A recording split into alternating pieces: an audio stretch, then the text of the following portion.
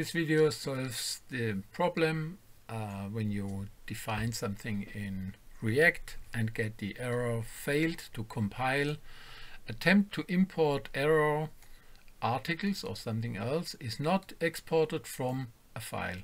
The error occurred during the build time and cannot be dismissed. So the error is that when we define something in our React frame, then the root itself is from App.js. So this is always what's app module. So this is App.js here in React. And I try to jump on this root. So this is the base root, and there comes a component. And the component is articles. And now when we jump to this file, jump to articles from here, articles to articles, it's not extracted. So components, articles, when we go there into articles here, then you will see here it's always the same. It's quite similar to Angular. You have your export class something extends components, and then we have the, and it's clear what it says.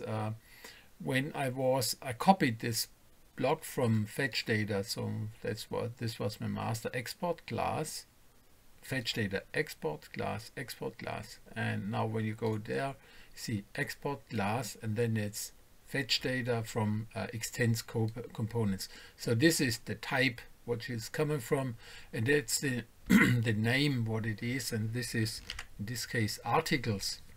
Now and then we say articles name, so this is the display name which is shown, and then we have here articles render from this class, from this component, the table.